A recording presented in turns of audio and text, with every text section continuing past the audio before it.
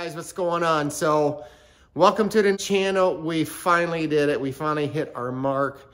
We hit 1,000 subscribers plus. So thank you guys for subscribing and welcome to the channel. That's an awesome milestone that I thought I would never reach. But anyways, we are there, and let's talk about what's going on this year, at least with the car.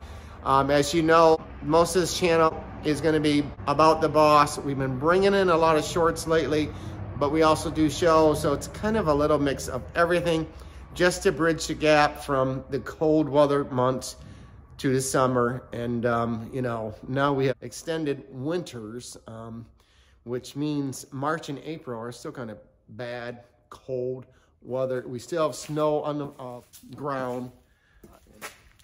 Here we go. And we just got hit with a snowstorm last weekend, so who knows what's coming. It's a wonky time, right? All kinds of crazy stuff going on. So, a couple cars going on here too.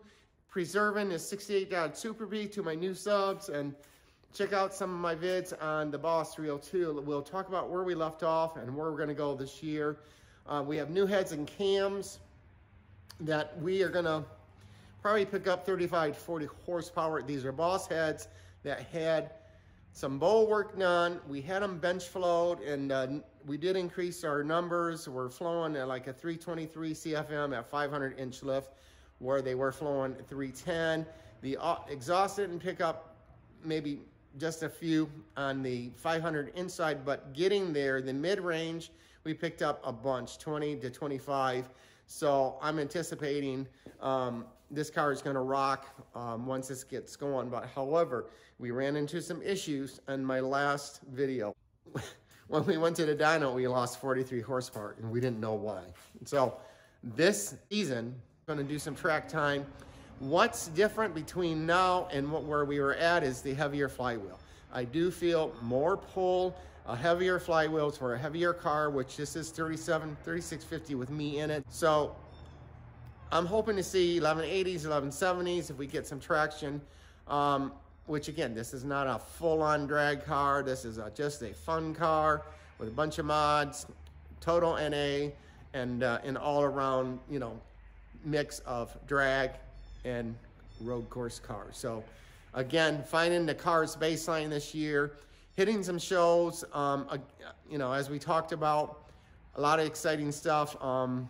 I've been checking the schedules, and I haven't mapped anything out, but it's going to be the same. Streetcar takeover, some grudge matches, things like that we'll get to. And we'll hit later today in a different video, the Gilmore Car Museum, just because it's an awesome place to be. A lot of beautiful cars there. So I just, again, want to hit you guys up and let you know, what's going on with the channel. So yeah, we also want to add some of the issues that we had with the clutch last year. I was blaming the clutch. We went out and tested the clutch 3 times, and each time it bogged. And when I hit second gear, I thought it was a clutch issue. I played back on my drag gauge, started analyzing, because I smelled clutch. What was going on is I was hitting 4th gear, but I did it 3 times in a row, which I thought is totally weird. I talked to Calimer about that, and he said there's nothing in that transmission that would cause it to go from 1st to 4th. He's just saying I'm missing a gear. So he did recommend a fluid change if I'm hitting it hard, 10,000 miles on a normal driving. But if you're out there beating on these cars, which I really haven't, it might be a good idea to do a fluid change. Anyways, we're at 4,000 miles, so we're gonna do that. We're also gonna do an oil change on the car and get the car ready for the season. So yeah, that's gonna wrap things up. So guys, thanks a lot, man. Thanks for subscribing, and we'll keep things moving. Like I said, we got more shorts coming, and yeah, it's gonna be a good year, man. You guys take care and have a great day.